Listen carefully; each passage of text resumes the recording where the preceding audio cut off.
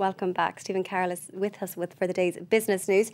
Stephen, we're going to start with French President François Hollande and that interview he gave last night. I imagine the super rich are not too impressed with him today. No, indeed. Wealth tax 2.0. It's coming back, the 75% tax on the super rich. The French president has promised it'll make a return after being struck down by France's constitutional court at the end of last year. The first proposal caused some high-profile outrage from the likes of Gérard Depardieu, who fled to Russia as a result of the measure. This time around, though, it will be a case of businesses rather than individuals paying the tax. Catherine Viette has the details. It looks like the 75% tax is back. French President François Hollande may have finally found a way to tax the super rich by making their companies pay.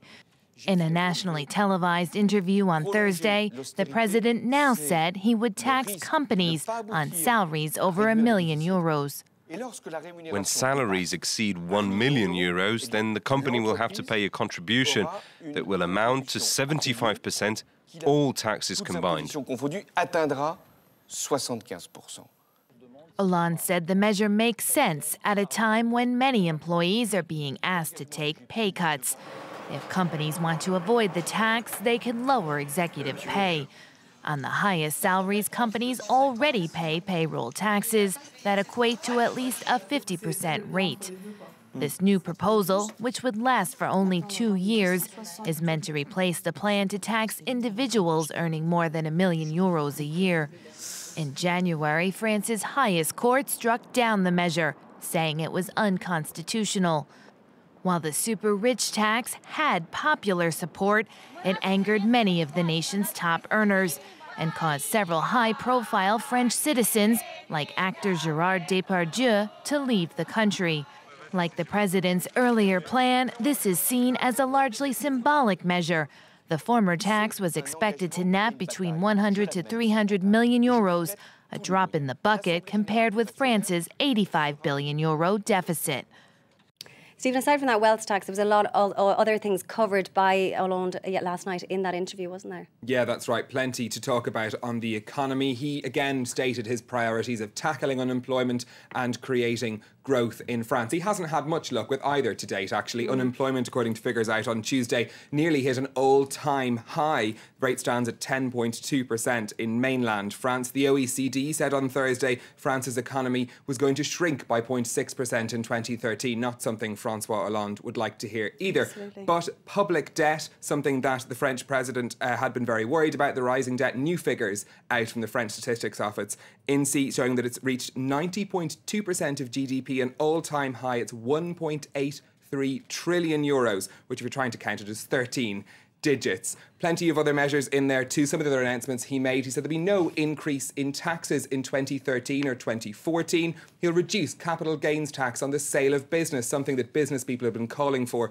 some time. He's also said that French people will have to contribute to their pension funds for longer over their career. So overall, quite a bleak picture for the French, really.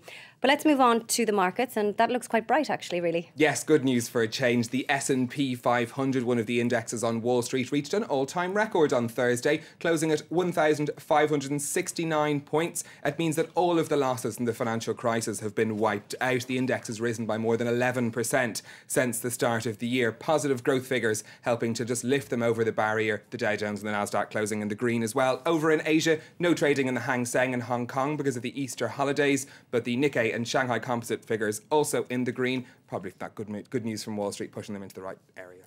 Now here in Europe, Cyprus, banks reopened yesterday. Quite calm it seems, but there will be tight controls on transactions for the coming month, they're saying. Yeah, that's right. No panic we saw at bank branches as they reopened in Cyprus on Thursday, but there are strict limits on what Cypriots can do in their banks at the moment. They can only withdraw €300 from cash machines every day. They can only take €1,000 out of the country, and a €5,000 limit as well on credit and debit card purchases abroad, and no cashing of cheques. The idea is trying to stop a bank run on Cypriot banks. We'd expected these capital controls to remain in place for just 7 days. The foreign minister now saying that could last for a month. There's a cautionary tale here from Iceland too. They introduced capital controls in the wake of their financial crisis, said it would be for 3 months. They ended up actually being in place now for more than 4 years. Now, as we well know, the banks were at the centre of Cyprus's financial problems, and under its bailout deal, the country's second biggest lender is being wound down, with its smaller accounts transferred to the Bank of Cyprus. The restructuring will mean job losses, a big worry for Cypriot bank workers. This is the house that Andrea and Thenya built. The couple met at the bank where they work in their native Cyprus almost 30 years ago. Today, the parents of two are preparing for the worst. Their employer, Lackey Bank, will undergo a painful restructuring plan, a condition of the island's Eurozone bailout. I'm preparing my CV. I'll send it to Arab countries, Dubai, Abu Dhabi, Qatar, somewhere over there, so that I can find a job. What else can I do? This is bad, what I'm going to say. It makes me very sad, but I don't want to live in Cyprus any longer.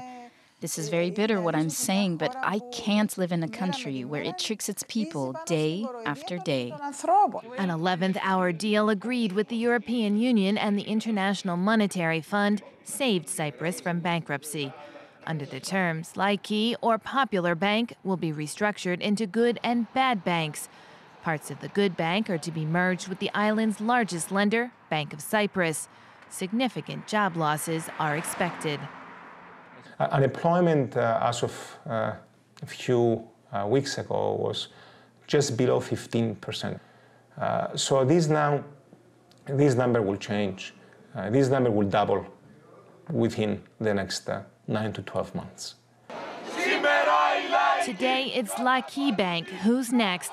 Keep your hands off Lackey, protesters chant as they show up in the thousands. Protests are increasing alongside fear as the social impact of the financial crisis sinks in.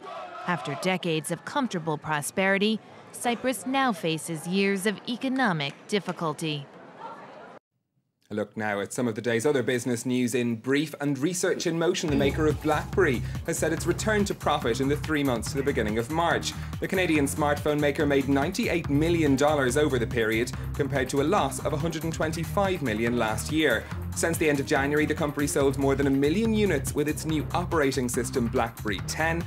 Good news for the company that's lost market share in face of stiff competition from Apple and Samsung. Now, the world's biggest online retailer, Amazon, has agreed a deal to buy book reviews website Goodreads. Goodreads has 16 million members worldwide.